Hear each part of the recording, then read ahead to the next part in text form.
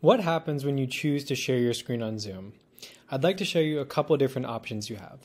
First, when you go down to share screen on the bottom here, you click that, and this window pops up.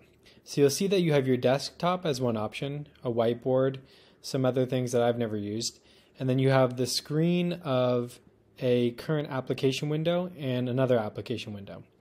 So if you want to share everything that's on your screen, you would click desktop. Now, if you want, you can also click share sound in case you're sharing a video.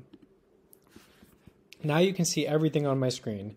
If I make this window smaller, you'll see both my browser window and this window.